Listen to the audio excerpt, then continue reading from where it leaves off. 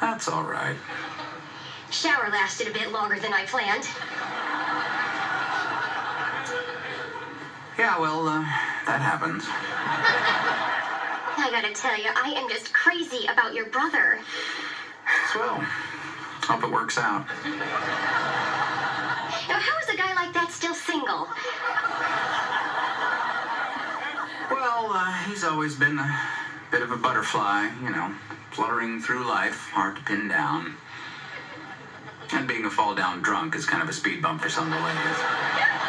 Such a jokester, Dr. Harper. Either that or put a gun in my mouth. Oh, listen, on the way home tonight, we have to swing by my apartment so I can get some clothes for the weekend. Mm-hmm.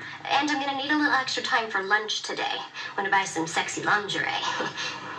For you know. I do. Can I pick you up anything?